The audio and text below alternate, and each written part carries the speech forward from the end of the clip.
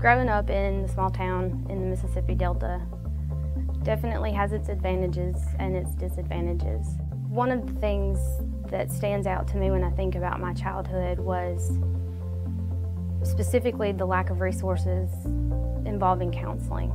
My small community experienced lots of grief. Many children died, and I remember thinking, there's got to be services out there to help us, and in this very small community there weren't. Being raised by two college instructors, I was always told that education was never wasted, and I think that is exactly why I am here today. I didn't know what I wanted to do when I started college.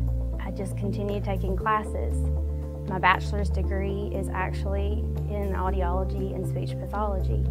But that's one of the most beautiful things about the counseling profession is everybody has a background or an undergraduate degree that brings something unique and different to our profession. I remember being a master's student in counseling and knowing that this was the right place for me because it let me help, but also let me immerse myself in the power of human healing.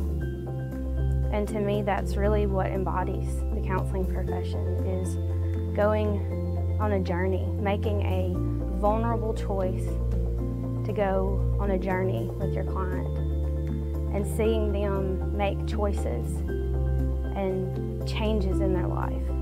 It's a pretty powerful experience to be a part of that, because I truly feel in my core being that school counselors have the ability to touch kids at their most vulnerable ages.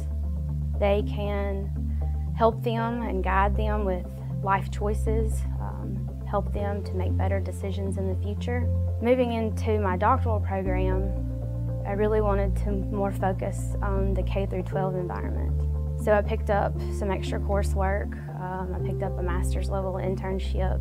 As a master's student, I remember for the first time working with a child who had been subject to physical and emotional abuse, or my pregnant mother who just didn't have resources, the dad who just really did not know how to communicate with his adolescent daughter, or the couple who just really didn't know how to get over that hump.